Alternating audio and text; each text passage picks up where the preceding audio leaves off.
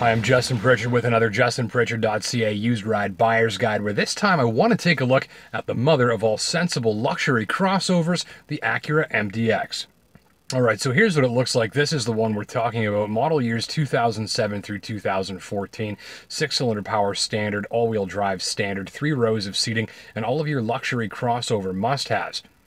Now, there are a whole bunch of reasons that you buy an Acura MDX, and few of them have much, if anything, to do with what it looks like or how it drives.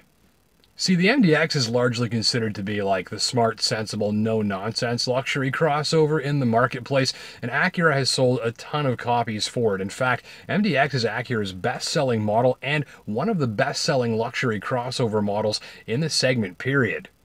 Key draw to the MDX is its reputation for a no-nonsense ownership experience, top safety scores, top durability, top quality, top reliability, and of course those resale values which are celebrated around the industry by authorities, meaning that this thing is going to cost you top dollar when you buy a used copy, but also be worth top dollar when you go to trade it in on something else down the line.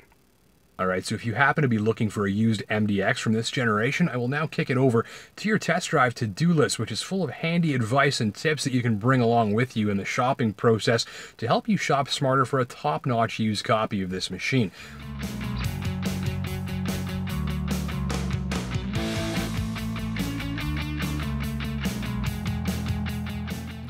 Alright, so your test drive to-do list, and remember you can follow the link in the description below to my website where you can download and print your own test drive to-do list. It looks a little something like this, and it's full of handy tips and information that you can bring with you while you're shopping, and covers everything we're going to talk about today. Starting with item number 1, and that is to check the electronics. That's your nav system, your climate control, your stereo, your steering wheel mounted controls, your remote key fobs, the powered tailgate if it's equipped. And interestingly, on the MDX, you want to pay a little bit of extra attention to the electronics around the seats. Now that's your heating and cooling functions, your memory seat function, and your power seat adjustments. Number 2, check the headlights. These xenon headlights the MDX uses sure look fancy, but they can be pricey to replace if they're burnt out, and that's something that you'd want to know about before you agree to purchase. Number 3, check for rust. Common rust areas on this vehicle are the frontal edge of the hood, the lower inner portion of all 4 doors, and the tailgate, and the upper inner lip around each of the 4 wheel wells, so check each of those areas for signs of sneaky rust. Number 4, check for leaks. You're going to want to have the MDX you're considering put on a mechanic's hoist. Have it checked for signs of leaking engine oil, transmission fluid, leaky CV axle boots, as well as fluid leaks from the rear differential or rear power unit. Number 5, you're going to want to listen to that all-wheel drive system. Find a quiet parking lot and turn in a tight circle at a low speed, and you're listening and feeling for a chattering or a binding or a rubbing sensation coming from the rear of the vehicle. If you detect that, you're going to need to investigate further. A likely culprit is a problem with the clutches in the rear differential or a problem with the fluid in the rear differential. Number 6, be aware that the MDX's engine uses a timing belt, which is a part that you have to change periodically before it fails. And if you don't, and it does fail, well, congratulations, you've just turned your engine into a boat anchor.